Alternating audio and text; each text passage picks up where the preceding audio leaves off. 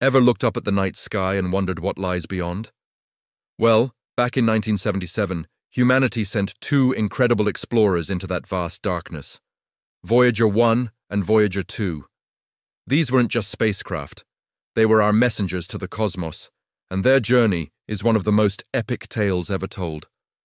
Originally, their mission was a grand tour of the outer planets. Voyager 2 flew by Jupiter, Saturn, Uranus, and Neptune, giving us our first close-up look at these distant worlds. It showed us the swirling storms on Jupiter, the intricate rings of Saturn, the tilted axis of Uranus, and the windy atmosphere of Neptune. Voyager 1 also visited Jupiter and Saturn, using Saturn's gravity to catapult itself on a path out of our solar system. But their mission didn't end there. After flying past the planets, they just kept going, venturing into interstellar space, the region between the stars. In 2012, Voyager 1 became the first human-made object to cross this boundary, and Voyager 2 followed in 2018.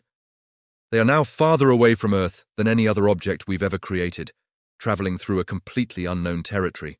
On board each probe is a golden record. It's a kind of time capsule, a gold-plated copper disc containing sounds and images selected to portray the diversity of life and culture on Earth. There are greetings in 55 languages, music from around the world, and sounds of nature like wind, rain, and animal calls. It's a message in a bottle, cast into the cosmic ocean, waiting for a potential extraterrestrial civilization to find.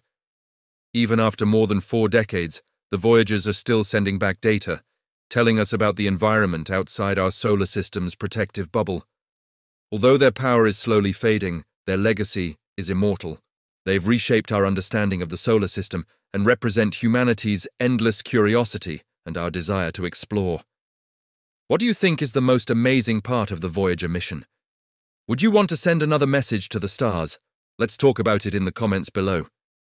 Thanks for watching, and don't forget to like and subscribe for more stories from the cosmos.